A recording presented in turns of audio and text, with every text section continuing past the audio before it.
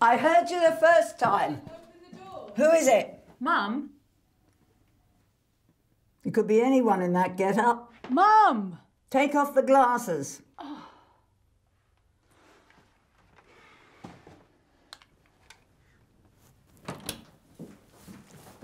Too bright for you on my landing, or just trying to scare me into an early grave? When have you ever been scared?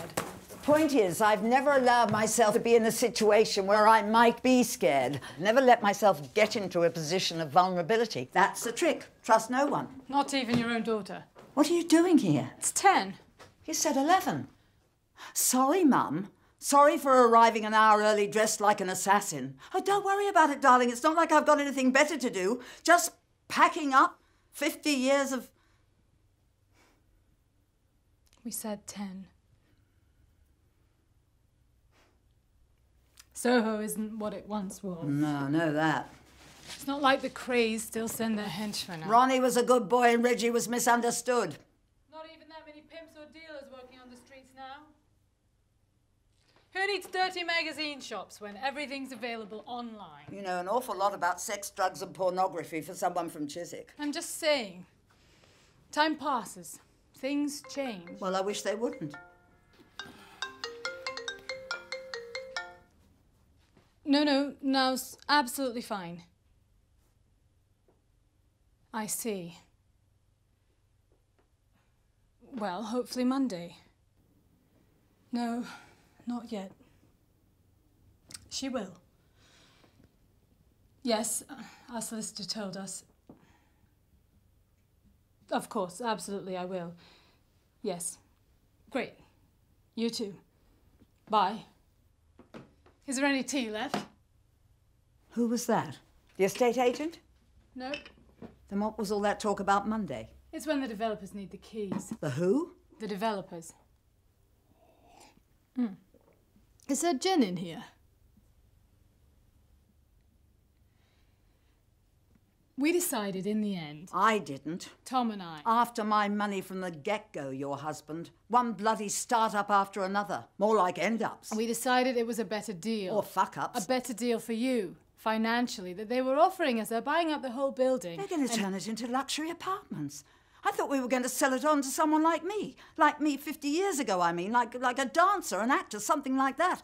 That's the sort of person needs to live here, not some posho in a luxury apartment. Wait. Someone like me. Me. I should stay here. We haven't signed yet. Mum, we've been through this. I am fine on my own. Fine for now. But what if you fall? What if you get stabbed in the eye by the plastic fork by some demented West London toddler?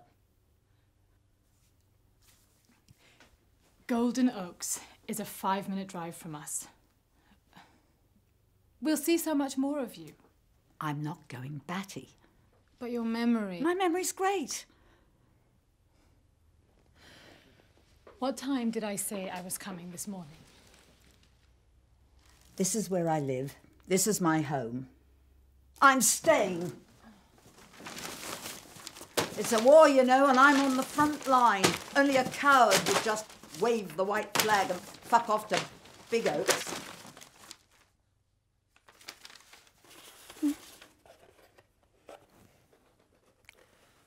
How do I... Wait. How do I look? Beautiful, Mum, as always. This hat is the reason you exist. Did you know that? Your father waited after the show one night. Oh, I'd noticed him before. You would. Tall, those shoulders. But he'd never tried anything. But this night, it was a new show we were doing. And in one of the numbers, I had a solo wearing this hat. And he comes up to me afterwards and says, "Was that you in the hat?" And I said, "What's it to you?" He said, "How did you make a bloke's hat so appealing?" And the next thing I knew, the longest we were ever apart was 3 days. That time when I had to go with you on that school trip. Where was it? Amsterdam. I'll never get those 3 days back now. Bloody Dutch. You bought this hat in a charity shop a few weeks ago. Don't be daft. You've been buying stuff. Random stuff. Hoarding. I like things then. You used to, but, well, gradually. Ever since Dad died. Oh, come on, you know how I feel about unfinished sentences. You've changed. Everything changes, love. You said it yourself. What I mean is, you were never a showgirl, Mum. You were never a dancer in a cabaret. You've started remembering things that aren't... You've been making stuff up. We spoke to the doctors at Golden Oaks, and it's typical. I mean, symptomatic of... I know this is hard, Mum, but you need to trust me. Because you're no longer in a position to trust yourself. You need to let me decide what's best for you.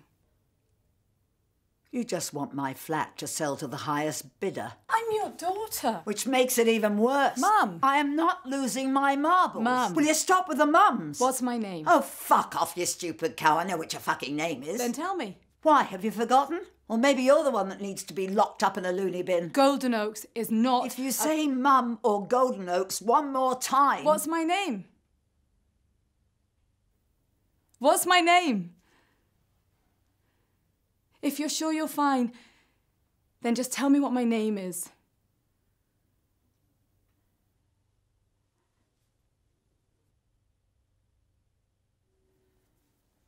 Your father looked like Gene Kelly. Gene Kelly, but dangerous. Like he'd sooner pull a knife on you than dance with you.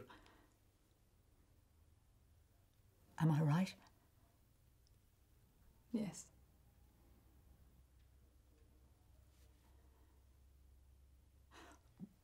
What of the madness? It's not madness.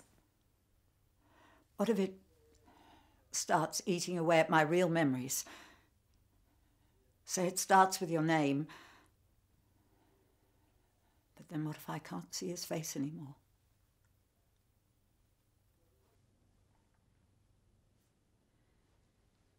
The home is set up with every medical opportunity to help you as much as possible. I haven't signed the papers yet, have I? I want to. Now.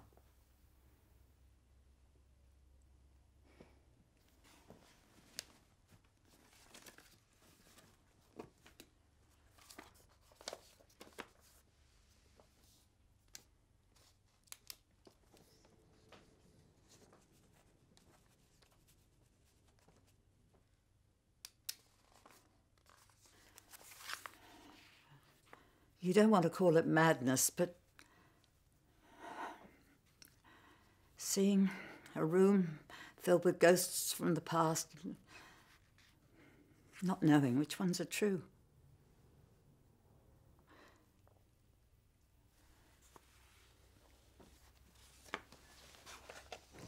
Can I stay at yours tonight? Of course. The girls would love to see you. Chloe and Sonia.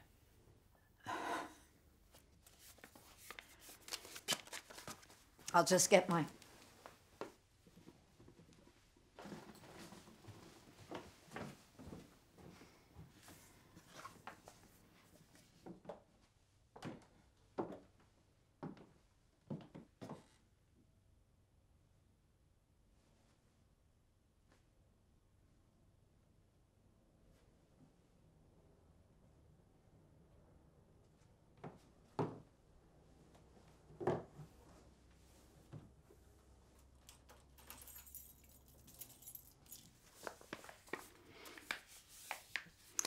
I thought maybe curry tonight.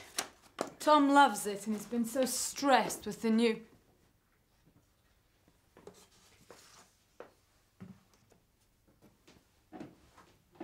I hate curry. Then we'll get something else. No, if Tom likes curry. We should get a move on. Traffic will be a killer otherwise.